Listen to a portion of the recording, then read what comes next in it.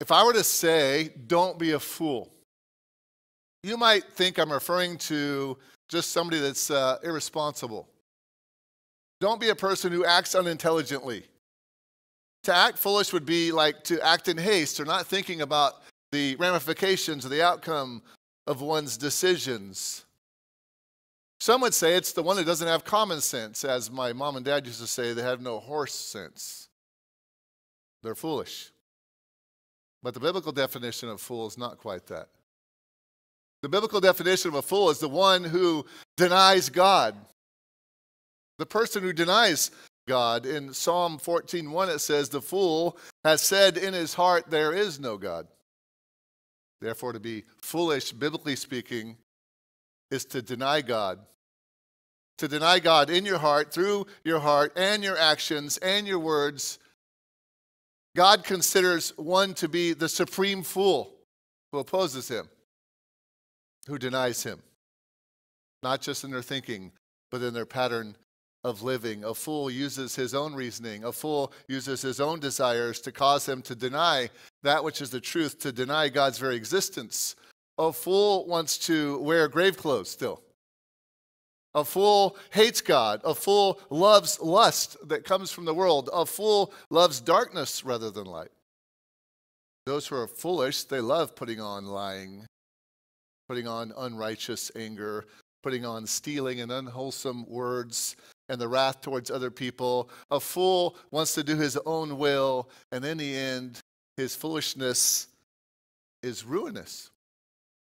Proverbs 19:3 says, the foolishness of man ruins his way, and his heart rages against the Lord. A fool is quick-tempered, short-fused, perverse speech coming out of him all the time, disobedient to his parents, disobedient to those above him in authority, pushing back against the discipline of even God. And if I was to look backwards to the letter we've been through so far, you would say that a fool walks unworthily, a fool is prideful, a fool causes disunity, a fool goes with the world ways, a fool hates God, and a fool hates light, and a fool loves darkness. Turn with me to Matthew 7 real quick. We're going to jump into Ephesians 5:15 in a minute. But Matthew chapter 7, verse 24, I think is a good foundational point for us to think about this. Matthew 7, verse 24, Jesus is telling a contrasting parable about two men building houses. Matthew 7, verse 24, follow along with me. Jesus is speaking, he says, therefore, everyone who hears these words of mine and acts on them may be compared to a wise man who built his house on the rock.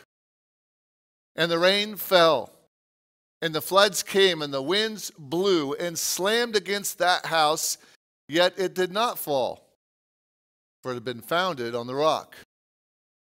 Everyone who hears these words of mine and does not act on them will be like a foolish man who built his house on the sand. The rain fell, and the floods came, and the winds blew and slammed against that house, and it fell, and great was its fall. So this is the story of the fool and the wise. The fool built his house, what? On sand. He built his house, his life on sand. It's easy to dig in the sand. The foundation went up quick. The house took shape very fast. And the fool thought, who's the fool now? The wise guy's taking forever. I'm ignoring all the rules of building. I'm ignoring what the designer said I should do. And look, my thing's coming together quick. And when he was done, he said, look at my house. I'm done faster. It looks good. And that guy over there trying to do it the right way, building his house on the rock, he's barely started. And the wise man also built a house. He built his house, his life on the rock. He followed the designer. He followed the architect, the mechanical engineer's instructions to a T. He painstakingly made sure every pylon was anchored into the solid bedrock, every girder, every beam fastened together with the highest grade hardware. It was hard work, and even at times he would say, this seems overkill. He might even think to himself, the engineer is a little over-engineering this one. But then he thought to himself, he must know something I don't know, and he kept building it. the proper way. And then both men's efforts were put to the test. A great storm, and that's the trials of life, the temptations by the evil one into man's life. And the fool's house fell because it's built on the sand and there was no structure to hold. And the wise man felt the pressure of the wind. He was beat up a bit, got some water damage. Some sheetrock has to be replaced. But it was still standing.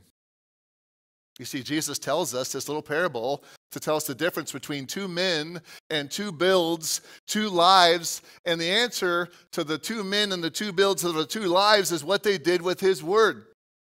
What they did with he was telling them. He said, everyone who hears the words of mine, reads from the Bible, and acts on them, meaning everyone who is obedient to me and the word that I say, what he should do, what he shouldn't do, where he should go, where he shouldn't go, how he should live, how he shouldn't live, how he's going to enter the kingdom of heaven, how he's not going to enter the kingdom of heaven. The one who is wise knows God, loves God, obeys God. The one who repents is wise. The one who believes in Christ is the one who is wise. The one who is being sanctified in the renewing of their mind, Romans 12:2, with the Spirit's help is wise. The one who brings God's love into the world is wise and puts off earthly lusts and wraps himself in light, the light of Christ. He's truly wise. Yet the fool, he's the one that does not listen. He's the one who will not obey. He's the one who flippantly says, what does the engineer know? What does the architect know? I know better. Look how easy it is to dig this. I'm going to be done and still have time to rest. It's going to be cheaper, faster. I can do the things I want my way. I don't need God. And Jesus says this, everyone who hears these words of mine and does not act to them, that's the fool.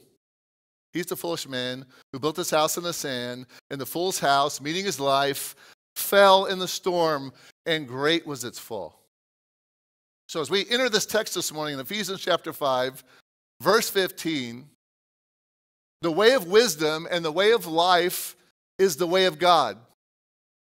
The way of wisdom and the way of life is the way of God. Godly wisdom is recognizing the truth is from God, and God is the truth, and wisdom is showing by conviction and behavior in one's life to obey him, as Jesus told us in the parable. So when a man or a woman is saved, they move from foolishness and they're placed in a position of wisdom, God's wisdom. And just as one Christian has said before, if you walk worthy, then you should walk humbly. And if you walk in unity and you're separate from the world, and you walk in God's love, and you walk in his purity, and you walk in his light, then you'll be in his wisdom. So let's look at the text at hand this morning, chapter 5, verse 15. Paul continues, verse 15, therefore, be careful how you walk. Not as unwise men, but as wise, making the most of your time because the days are evil. So then do not be foolish, but understand what the will of the Lord is. And I would just say, be careful, right? I gave that the title of the sermon. Be careful, build your house on the rock. Be careful how you walk your life. Number one in your outlines, let's just jump into it. We have 3 points, so we should be done early. Probably not. 3 verses, 3 points. Number 1, watch your walk. Verse 15. Watch your walk. Therefore, we know what therefore is. Therefore, be careful how you walk. Therefore, based on what I already said in verses 8 through 14, the preceding passage, the talking about putting off darkness and putting on light. Therefore, be careful how you walk or how you live. Not as unwise men, but as a wise man, right? If we are living as children of the light, walking in God's light, then we should be careful how we walk and live in that light, right? Careful, the original Greek term is akrobos. Akrobos, it means to look at something very carefully, investigating it with alertness and great care. And we need to take heed to how we live, because the story that we're told outside these walls today is live however you want to live. What type of fruit is on the branches of your life? We're a tree, right? And what type of tree are we?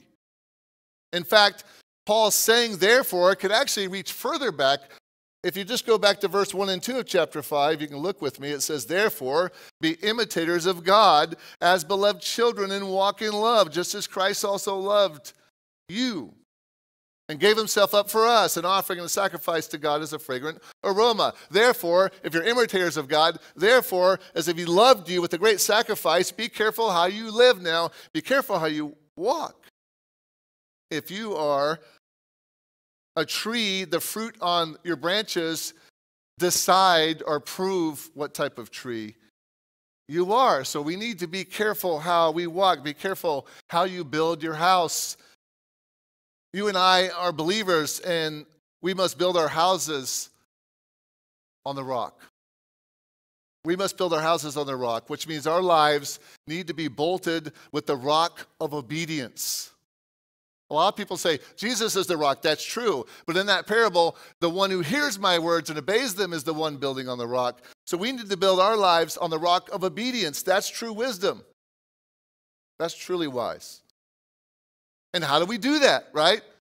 Just tell us how to do it, John. How should we then live? He says, just walk or live, not as unwise, but as wise. Simple. Just follow what I said, right? We must put on God's wisdom. We must walk in the wisdom of him, not in the world's wisdom. But even as believers, we battle to want to do it our way. Like the guy building the house. Maybe this is overkill. Maybe I don't need this exact setup, God. We must put on God's wisdom. We must walk in that wisdom. We must not walk in the world's wisdom. It does matter how you live, because how you live determines who you are and what you are. And we need to be asking God for his wisdom to show through us to other people. And all we have to do is ask for it. We already know this. James 1:5 says, if any of you lacks wisdom, can I get a hand, showing hands? Who lacks wisdom? Okay, thank you for being honest. Who knows lying is a sin if you didn't raise your hand? Oh. James 1:5 says, if you lack wisdom, ask God for it, because where does wisdom come from? Ask him. He will give it to you. He will give it without reproach. And guess what? Just open this. You already have it. Steve Lawson said one time, you want to hear God's audible voice, then just read this out loud. There it is. You want God's wisdom? Read this. God in his word commands us to grow in wisdom. In 2 Peter 3:18, it says, grow in grace and knowledge of the Lord and Savior, to be to him the glory from now unto the day of eternity. Amen. So we are the church that is Christ's church, and we are Christians, Christ's little followers, little Christs. And we're supposed to walk according to his way and walk as one and be separate from the world system. That is true wisdom. And we need to love with the sacrificial love. And we need to be a light out into the dark world. Then we will understand the only way to do that is for God's wisdom to come in here and for what we think to get out. That's why it tells us to renew our minds. However, just because we're all sitting here in church doesn't mean we're all Christians either, does it? The truth is that no one can get salvation without God's wisdom. You don't get salvation by just osmosis. You can plant a tree into an orchard of some other type of tree, and you don't become an almond if you're an orange tree. You don't just become it by being around almonds. You need God's wisdom if you're not a believer, and no one around you may even know you're not a believer, but you know in your heart you don't believe. You can't become a believer, you can't gain salvation without the wisdom of God, no more than you can be saved without his righteousness, or without his electing you, or without his redeeming you, or without his producing sanctification in you. And sadly, the Christian kind of landscape right now is pushing cheap grace, easy believism. And it says things like this: you don't need to do anything, just accept Christ, like it's all on you. Just accept him. And they don't talk about anything else, no sin, no repentance, as if Jesus is some genie in a bottle. Once you allow him to come into your life, then he'll just give you everything to make your life happy and easier. If that's the case, the guy building on the sand had it right. This is easy doing it this way. Cheap grace teaches that you don't have to do anything. Just believe, just accept. Just say a 14-word sinner's prayer. Do you really think a 14-word sinner's prayer is God's wisdom in totality? Do you think that places you regardless of what your heart is, regardless of what you do in your life, you just said some magic mantra. However, this is a scaled-back gospel in its foolishness. And the reason I bring it up is because you may have failed in that. Just because you walked forward at some crusade, just because you did something, you need to read God's word and understand cheap grace is not in there. You'd have to skip over large portions of many books of the Bible. Matter of fact, almost every book that Paul penned with God inspiring him, you'd have to miss the whole few chapters of every book he wrote. You must renounce and you must forsake sin. That is wisdom. You must turn to God and turn from your sinful ways and seek righteousness and seek a life in Him, repenting and then believing. There's even some people that say repentance is works. But Jesus says, repent. And Paul says, repent, because that's when grace is shown on you. Titus 2:11 and 12, for the grace of God has appeared, bringing salvation to all men, instructing us to do what? What does it say in verse 12 of Titus 2? To deny ungodliness and worldly desires. That's repenting and turning to Him. To live sensibly, righteously, and godly. How we live matters. Live righteously and godly. That's true wisdom. There must be repentance if you're not a believer. That's the bad news of the gospel. Has to be given first. There is a holy God. You are a sinner. You have a huge chasm. You have a problem. And you need that wisdom. Many men have tried to cut out that part of the gospel, and it's not the gospel anymore. We're saved from something. Jesus Christ makes it very clear in the Sermon on the Mount, chapter 5 of Matthew, the Beatitudes. He says the first and necessary mark of salvation is the one who what? Mourns over their sin. Mourns over it. Repents. Hungers and thirsts for righteousness. He makes the U-turn. And you might remember the Apostle Paul made these things clear at the beginning of this letter. If you just look back at Ephesians 1, just maybe a page back, maybe 2 pages back. If you have the large print Bible, maybe 10 pages back. Ephesians 1, 8 and 9, He lavished on us, God did, in all wisdom and insight. He made known to us the mystery of His will. How did you become a believer? Because He gave you that. He gave you that wisdom and insight and made known to you the mystery of His will according to His kind intention which He purposed in Him. That's Christ. You have to know the wisdom of God to be saved. And if you're here this morning and that's you don't know Him, then you don't just need to watch watch your life. You need a life. You need to turn. You need to repent. So we bring attention to the fact that most of us are Christians, though, here, and that this is written to Christians, but I don't want to miss the opportunity to tell you if you're not in Christ, as the vernacular goes of today, you need to get a life in Christ. That will only come through the wisdom of God found in the Scriptures, and then you must repent and turn. That's obedience to Him. That's building your house on the foundation of the rock. And we are believers, and we're supposed to be sanctified. We're supposed to be moving towards Christ-likeness, away from the old man, more to the new man, and mature in Christ. And we say, do I have to keep learning? Do I have to keep getting more wisdom? Do I have to keep moving? The answer is yes, yes, and yes. If you looked at Luke 2:52, even the Lord Himself kept increasing in wisdom. Jesus Christ, in His earthly life, kept increasing in wisdom. If God incarnate, Jesus Christ, needed to increase in godly wisdom, wouldn't it be safe to say that no one in this room has arrived yet with the wisdom category? You don't have all you need. Does anyone here believe that they don't need to grow anymore in wisdom? And their wisdom of God's Word. You're fine. You got the Word down. No problem. You don't need to grow in the wisdom of your own sinfulness. There's times when I pray and say, God, forgive me of the things I don't even know that I'm doing this wrong. I'm ignorant that this is sin. So, what I would say is you need to ask yourself, how am I doing? How much godly wisdom do I really have? And how much godly wisdom do I really need? And how much godly wisdom do I exercise in my daily life with obedience? And what do I push back at? Colossians 1:9 says, for this reason also, since the day we heard of it, we have not ceased to pray for you and to ask that you will be filled with the knowledge of His will. You need to still be filled with the knowledge of his will and all spiritual wisdom and understanding. That's what it says in Colossians 1:9. That's what Paul is praying for those at Colossae. That's what I pray for you. That's what you should be praying for me and each other and yourself. Chapter 3, verse 16 of Colossians says, let the word of Christ richly dwell in you. So it's bubbling up and coming out of you. Like Spurgeon said, if you get cut, you bleed bibline. The Bible comes out of you. Because that's God's wisdom for you. And you need to increase in it still more. And so do I. And he just goes on to say, all this with wisdom and teaching, admonishing one another with psalms and hymns and spiritual songs, singing with thankfulness into your hearts for God. Because he's willing to give us the wisdom, we need to be asking for the wisdom, and we need to be walking in the wise path.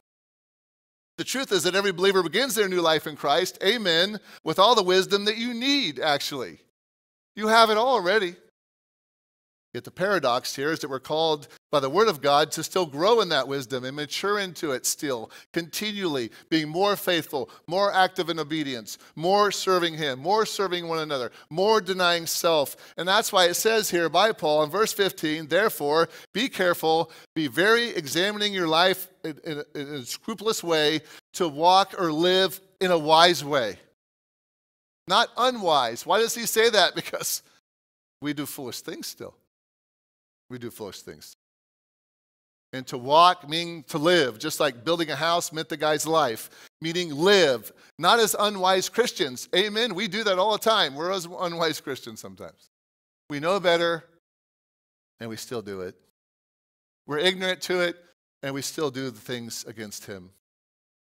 And we're ignorant to God's truth, and we're ignorant to Satan's schemes, and we're ignorant to the sin that so easily entangles us, or we're knowingly going to it, but we're being unwise. And when you are unwise as a Christian, that's akin to being foolish. And a fool is the one who does not know God, right?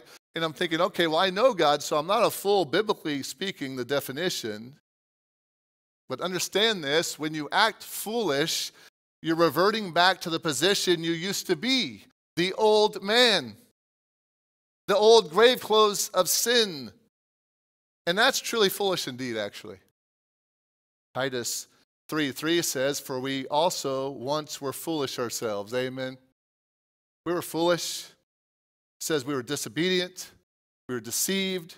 We were enslaved to various lusts and pleasures, spending our life in malice and envy and hateful, hating one another. He's talking about Christians. He's talking about you and me. And it's sad to think about, even in my own life, but just as much as it's true that a fool says in his heart, there is no God, that's a non-believer. Equally true, the fool says in his heart, I can still live in a lifestyle which matches when I used to believe there was no God. The old man, the old way, before salvation.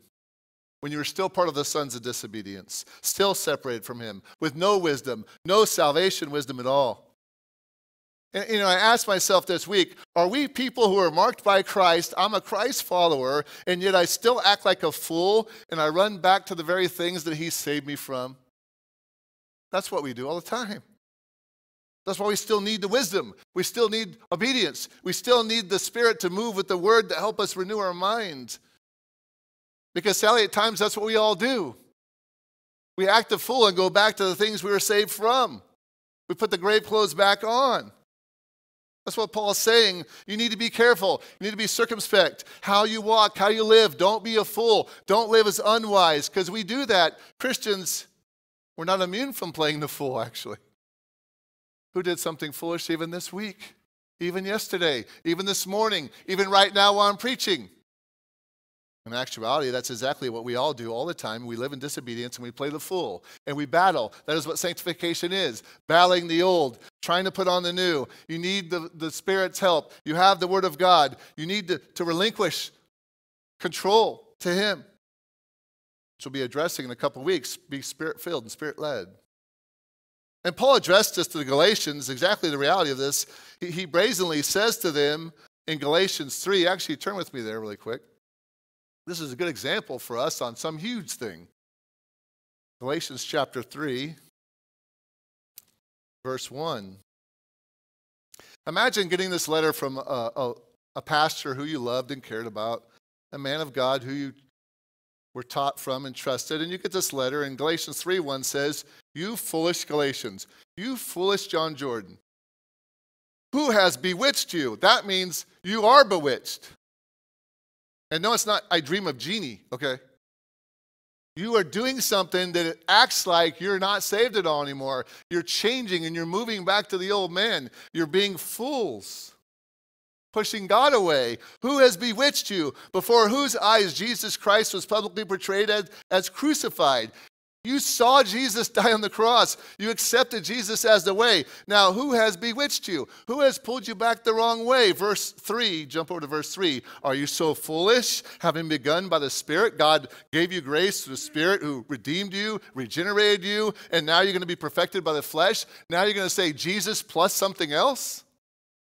What's wrong with you, Galatians, he's saying. And this is what happens to each and every one of us if we fail to hold on to the wisdom of God. They let go of the wisdom, they went to the unwise territory, and then somebody come and taught doctrine that was not salvation by faith alone in Christ alone.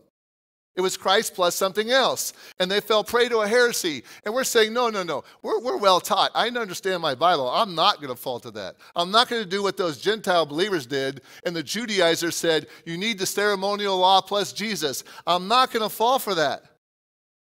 It's Jesus alone. I mean, it's on the building out there in the little window. Christ alone. I mean, I got the tattoo. I'm not going to follow that. And the truth is, you're in danger zone if you think, I'm well read in the Scriptures. I'm well taught in the Scriptures. And I'm not going to fall for that heretical teaching over there. I'm not going to do it. And maybe that's true. Maybe you understand, and maybe you won't fall in that big way to some false doctrine like that. But many of us, we understand the word too well, and we fail to follow it. We're followers of Christ, and we play a fool when we put our heart's affection in the wrong place. And we don't follow him in all things. And no, we're not going to some huge heresy, but we're playing the fool in all these other ways. Let me give you an example that might hit home. You fall for money. You fall for money. No, it takes two to live. My wife must work. Somebody else must run the household. Somebody else must raise my kids. No, I need the next level. I need the next house. I need to be in the right neighborhood. I need. And maybe the almighty dollar causes one of us here to fall into foolishness. Amen? It did me when I was a young man. It could still too today. So no, I'm not going to fall for Jesus plus something else, but I'm going to fall for money. 1 Timothy 6:9. Those who want to get rich fall into temptation. Who would like to get rich? You don't have to raise your hand, but you know. You fall into temptation. Why? Because Satan has a string to pull on you, and it's a snare, and it says, many foolish and harmful desires plunge men into ruin and destruction, because you become a fool, even as a Christian, when you start chasing money. So you may not fall to the heresy of Jesus plus something else, but you will fall to this. And many of us have. It's tragic in the lives of so many Christians, including some represented in this room, who foolishly fail to take God and his word seriously in certain areas. You believe lies like I can look, but I cannot touch. That's a lie from Satan. If I could just have this, I'll be happy. That's a lie from Satan. We fail to stay away from everything that he warns us against, which is the wisdom of God, and we're being foolish. And there's no excuse for us to live that way, because we have the Spirit, we have the Word, we've been saved, we got the big wisdom point. I got Jesus, and the wisdom's handed to me as such a great sacrifice, but then I turn my back on him in little areas of my life. So we all are in this bag together. We generally want to know God's truth more and more and more. And then obedient to it is what matters. Building your house on the rock. You have the resources. I can't do it. I know. That's why Jesus sent the Holy Spirit. I can't understand this. I know. That's why Jesus gave the Holy Spirit. I can't live this way. I know. That's why Jesus sent the Holy Spirit. We have within us the resources. We have within us a position. We have within us, right before us, the good and innocent. What is evil? Scriptures. This is the wise thing from God that we have. And what's the thing that sits on the shelf collecting dust? It's the Word. It's the Word. John 7:17 says, if anyone is willing to do his will, he will know of the teaching, whether it's of God. How are you going to know if some teaching's of God or not? You have to know the Word of God. And the foolishness of the world and acting a fool doesn't just happen prior to salvation. It happens post-salvation. And you might even step back and just look at the world and think about all the religions all over the world. And I thought of this even this morning. If you looked at every religious or cult or religion or ideology through the history of mankind, you would find people that were willing to give all they had. You would find people willing to do anything and everything to live a disciplined life, not to stray from their ideology, their ideology. They're in idolatry. They will not be pulled from their belief system. They could train themselves to walk on beds of coals, lay on beds of nails. They could beat their bodies into submission, literally, with blood coming down, whipping themselves, cutting themselves. Luther tried it by going up and down stone stairs on his knees till they're bloody. Yet we at times hold on to the Lord. We hold on to the Word. Unlike those false religious people, we hold on to this which is frail, weak hands. Frail. But may God and may the Spirit of God, may we pray for wisdom to come, that we may take His holy word and that He will strengthen our grip to this, to not let it go. Increase our wisdom in this. Increase our ability to obey out of the wisdom of this, to seek Him, to hold us to His truth. Because He loves us. And He's given us all that we need, literally. Yet at times, we push back and lose grip. May He help us. As one preacher put it, if you ignore your garden, it will become overrun with weeds. Amen? And the fruit will fail.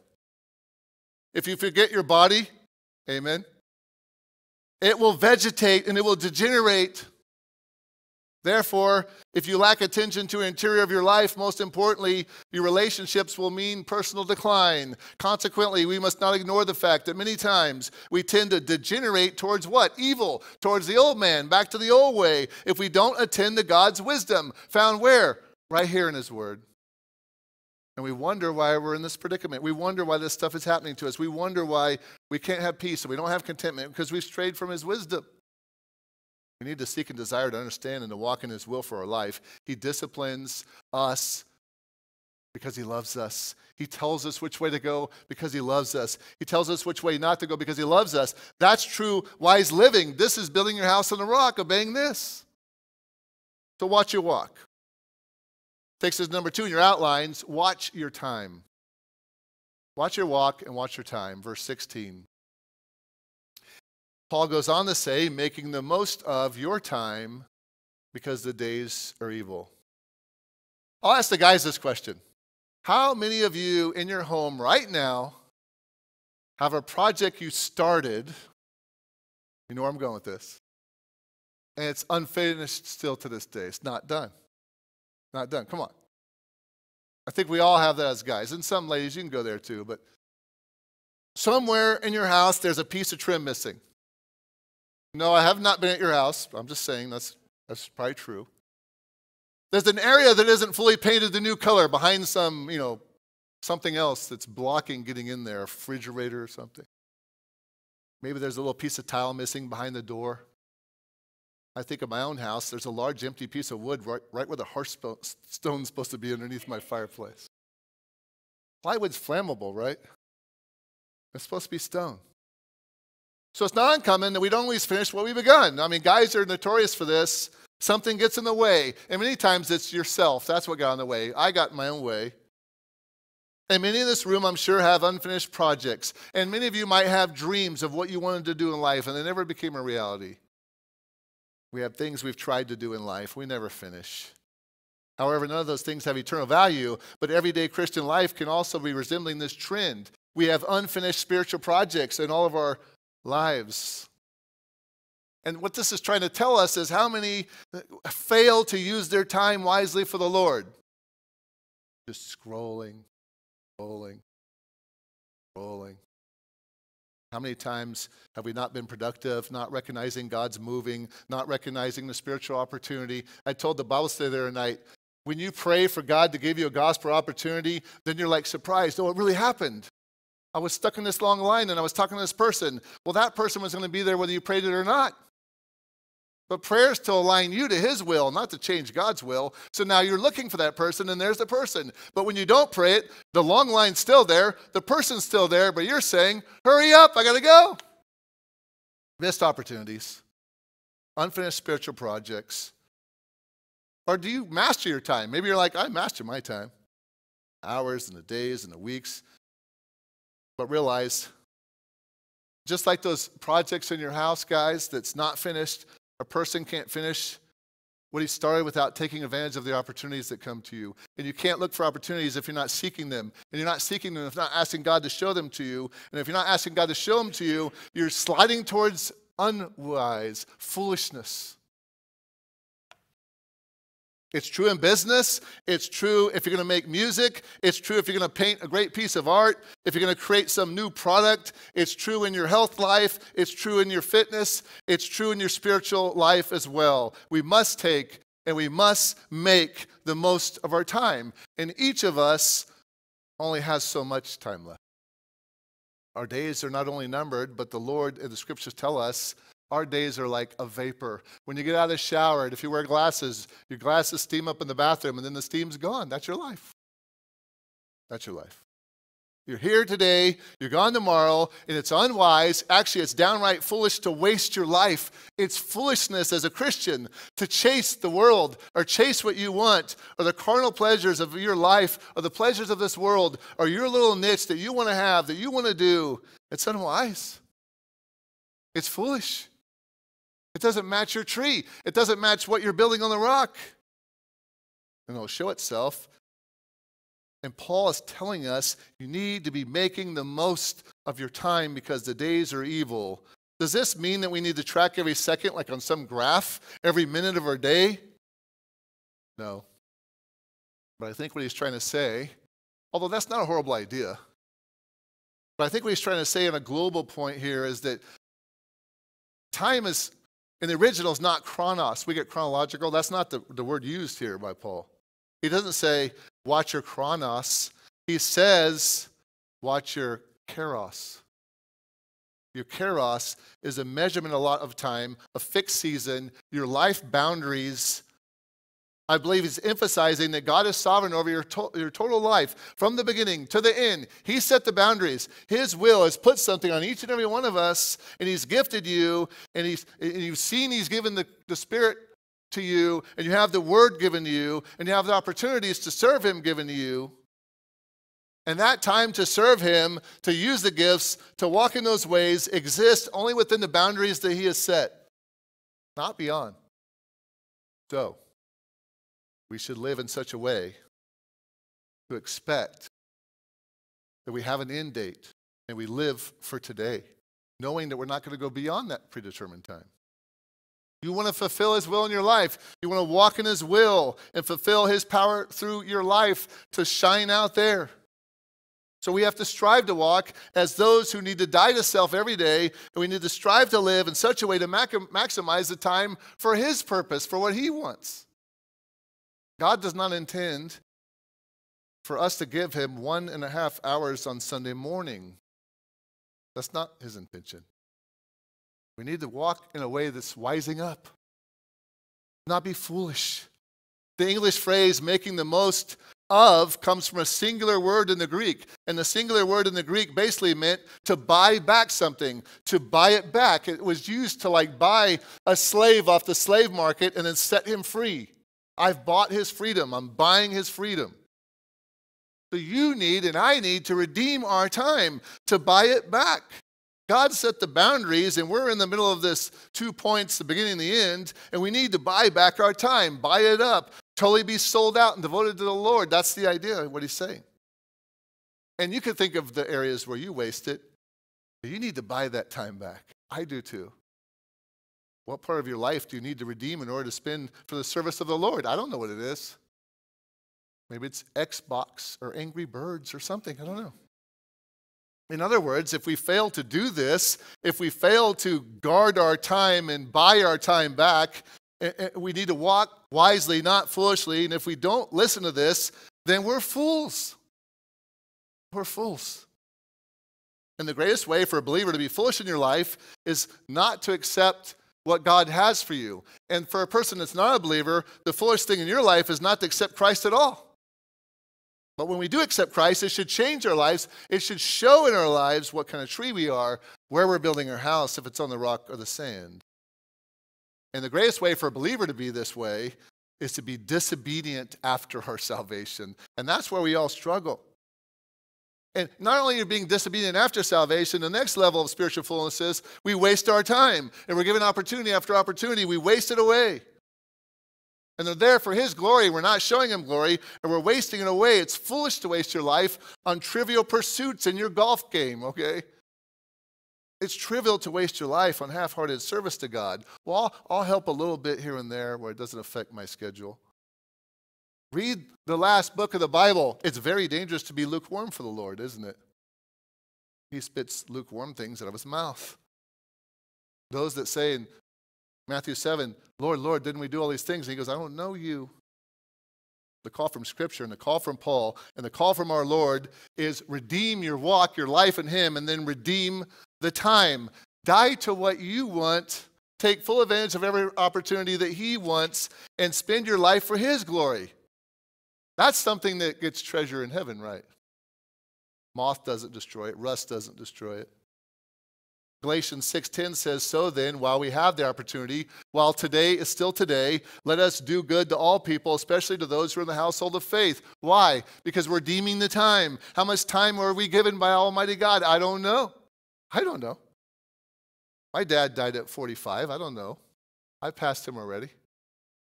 For His own reasons and for God's own pleasure, He allows some of His children to live long into old age and serve them all the way into their 90s, into 100. And on some of us, He just grants a year. Some believers, a few weeks, some a few moments. The point is not how much, is what we're doing with how much we have right now. The point is that none of us knows the allocation of time given by God. And we need to understand, and we need to trust Him. We need to spend our lives for Him and spend it for His purpose and His glory. And that's really being wise. And if you're Noah, you live 950 years, great. If you're a saint who gets up to 100, great. If you're Robert Murray McShane and you die when you're 30, great. If you're accepted by Christ in a young age and maybe you're martyred for your faith on your 16th birthday, which happens, we have to guard our lives. We have to put on the wisdom of God, redeem the time so as not to waste the time. There are many places in Scripture that warn us about wasting time because we will never, ever, ever have the time we think. Never. James warns all of us. You can turn with me to James chapter 4. I think this is good for us because especially us as Christians are like, oh, we got time. What's the rush? We have time. It's not in my spreadsheet. James chapter 4, verse 13, James warns of this. He says, come now, you who say, now this is you, today or tomorrow we will go to such and such a city and spend a year there. And we'll engage in business and we'll make a profit. In other words, all your plans, next year I'm going to do this, and 5-year plan I'm going to do this, and 10-year plan I'm going to do that. And he says in verse 14, yet you do not know what your life will be like tomorrow, or if you'll even have a life tomorrow, because you ain't God. And then he says, as I was pointing out before, you are just a vapor. When water gets steamed past 212, it becomes this little bit of vapor, and it sticks on something as condensation, and it goes back to water and runs somewhere and dries up, and it's gone. That's what he's saying. You're just a vapor. You're here for a little while. You vanish. So you have to ask your own self, what are you putting off for tomorrow? What thing does God want you to do that you're putting off for tomorrow or the next day or maybe later? And maybe you're not coming to Christ to begin with, and you're like somebody that told me one time, well, I can come on my deathbed, right? Is that your plan? You're not a believer, but you might come on your deathbed? What things does the Lord want you to do as you are a Christian and you're procrastinating? If you look up procrastination in Webster's, my picture could be there. My picture. I'm sure some of you have your picture in there. We just put it off and put it off, and the principle is true for every one of us. There's no assurance tomorrow, so realize that if you're not a believer, yes, you don't know if you'll have tomorrow to become a believer, so you need to do and deal with that now.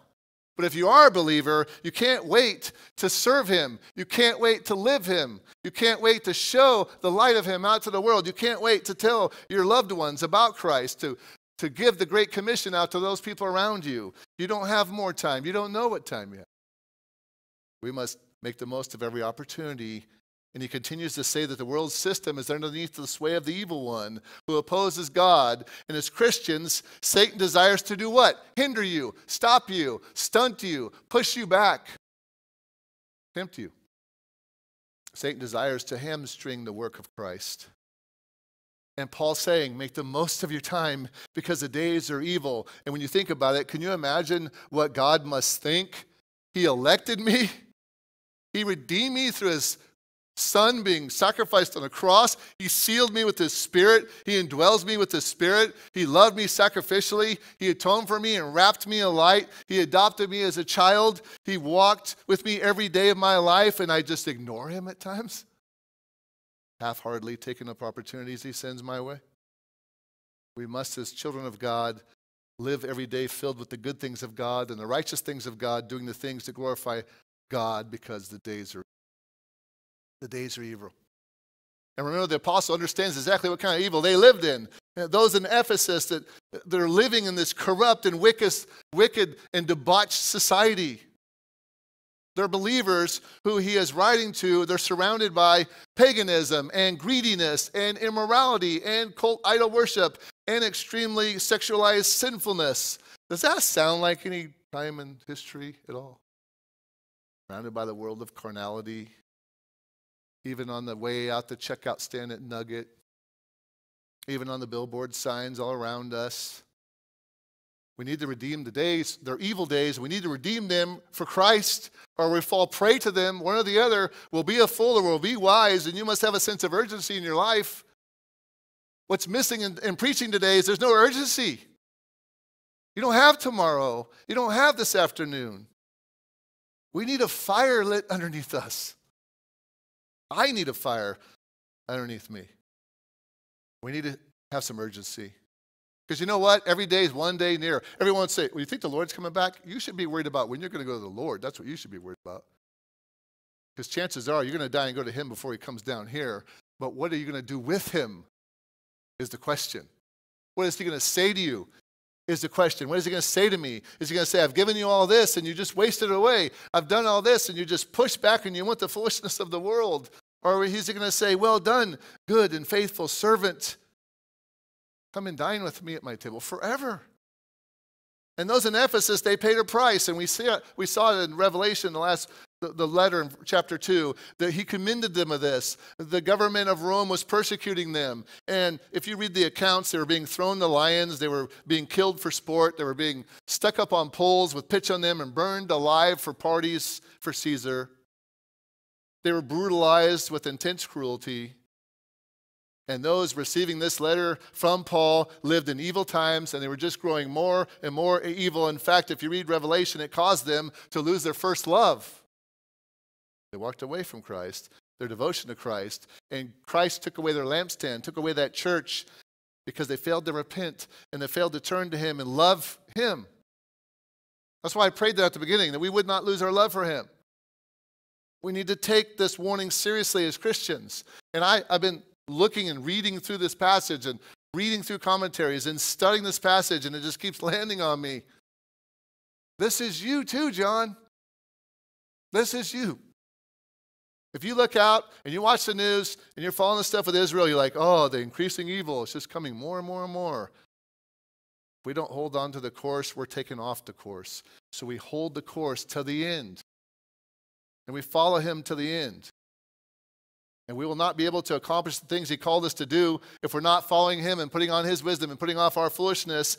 Build your house on the rock. That's all you got to do. It's not over-engineered. Build your house on the rock. Watch your walk. Watch your time. Verse 17, number 3, watch your mind. Verse 17, watch your mind. So then, do not be foolish. That's an understatement, right? Do not be foolish, but understand what the will of the Lord is. So then, in the light of that reality, don't be a fool. Paul's repeating and reinforcing what he's already said in verse 15. Be wise, not unwise. Have God's wisdom. Don't be foolish. Don't be foolish. Understand what God's will is. Understand his word for your life. Follow in it. Build your house on the rock. Seek the wisdom of God. Understand what he wants for you, and then you and I will be careful to walk that way and to watch our life that way, which expands to watching what time is used for that, redeeming every opportunity for the Lord. And in light of this urgency, to make the most of our time would mean not to be foolish, because foolishness pulls you the wrong way. Are you anxious for something? Are you worried about something? Are you fearful of something? Pervasive evil surrounding you at every moment, and you're just crouched in a corner, and it's getting worse, and you need evangelism to go forth. But I wish there was some Christian who would go out there and evangelize my family. I wish there was somebody, or maybe John McNeff could go talk to this person. No, the Great Commission is for us to obey it, all of us. To not get overwhelmed by the society of the evil, not to withdraw from the evil, not to freeze in inactivity, but you and I, as far as Christ, need to have the proper sense of urgency to understand what God's will is for your life. And it's not one and done, you just sit at the beach now. I hear Christians tell me all the time, that's for you young ones to do. I did this when I was young, I did this. No. There's no retirement from God in this life. And you would be well, as one preacher of old said it, you'd be well if you burned out instead of rust out. Flame out. Because only his will is perfect, and only his will is the thing we should walk in, and it's the Lord's will that has the power for us to do any good and to be used in a righteous way for the kingdom of all, because God is perfect, his will is perfect, therefore we need to be wise and follow his will, not foolish and frozen thinking. Sometimes people say, I believe in election. It's the frozen chosen. We do nothing. We foolishly at times also frantically run in all kinds of directions, trying to do things for God that we think that we want to do without any love, without any thought of him at all, just like those in Ephesus. And we need to understand we have to put the love of God as the proper internal motivation because we love him to then do what he says. Jesus says, if you love me, oh what? Obey my commands. Build your house on the rock. So we have this new church here, ChristChurch of the Valley, and it's easy to throw many programs. It's easy to have many projects and things we need to get involved in, and we're going to have what everyone else has on their social media posts. At every twist in the road, we have to have something to fix it, some program, some item, something. And we start working in the power of the flesh, and even though it's well-intentioned, even though we want it to be for God, we run ahead of God. We run beyond God's reach, further than he placed us. We're like Martha. Remember Martha and Mary? What does Martha and Mary show us? Martha's running around, banging some pots together, frustrated, angry at her sister. Why aren't you helping me? And what's Mary doing? Sitting at the Lord's feet. There's a time to be taught. There's a time to gain the wisdom. And then there's wise living to live out that wisdom. And it's been the work of so many churches to greatly add all these trivial things, trivial programs and activities that in the end, they don't do God's will. They're not looking for God's will. If anything, they've clothed and clouded the wisdom of God in their own will. For the sake of what? Expediency? Pragmatism? If I create a show up here, we can get people in here. If we get people in here, then God will save some people. Are we in charge of salvation? I don't think so. We want to accomplish things for God. You can accomplish nothing. God does everything. If you and I do this in our lives, if we follow him and walk in him and spend our time for him and watch our mind and we renew the wisdom that comes from him, then we start living in our own world. No, we put our own way aside, we live for him. But if we don't do that, we just go down that foolish road of selfishness and self-centeredness and self-strength. We need to learn how to follow his will and stay in his will. And I'm talking for us as believers, right? That's not the world, this is us. It's truly wisdom indeed if we're connected to him. That's when it's true wisdom. In the Scriptures, we can find his perfect will. In the Scriptures, you can find his authoritative will, his sufficient will. People say, I believe in the sufficiency of Scripture. Do you? Do you do what it says? It's inerrant. Do you believe that? It's authoritative. Does your life reflect that? Does mine? I can say all the buzzwords.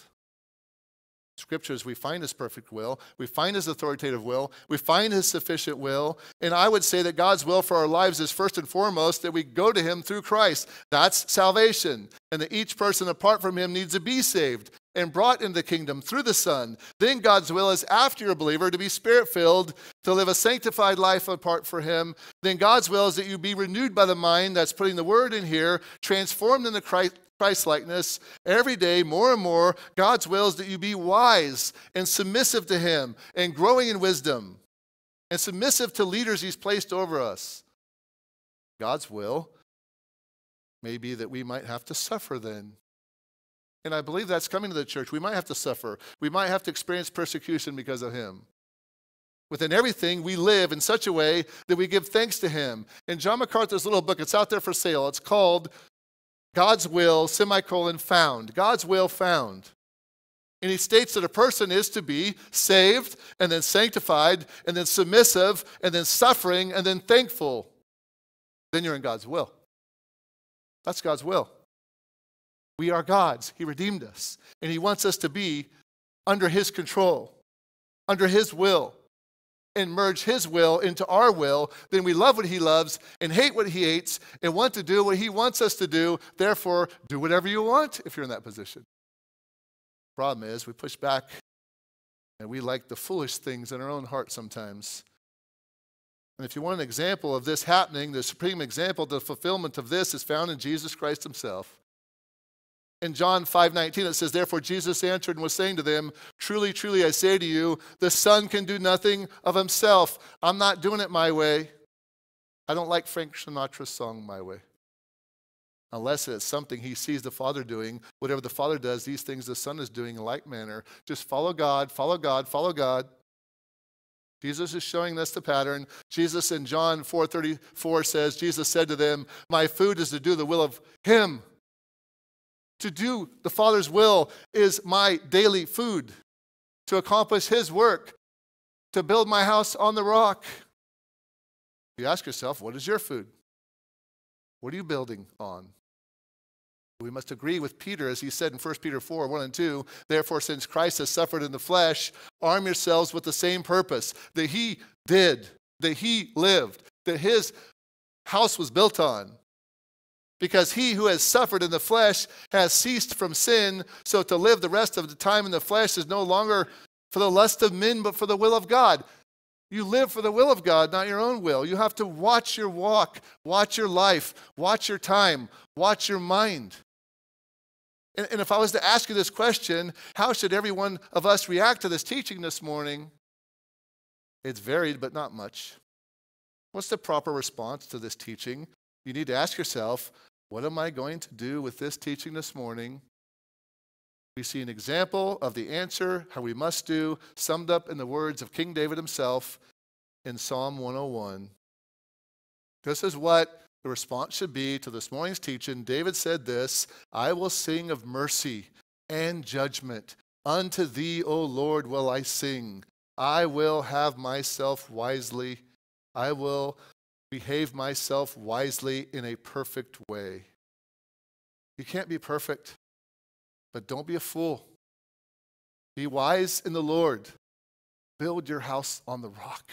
Then it will stand, and then it will be in glory forever. Let's pray.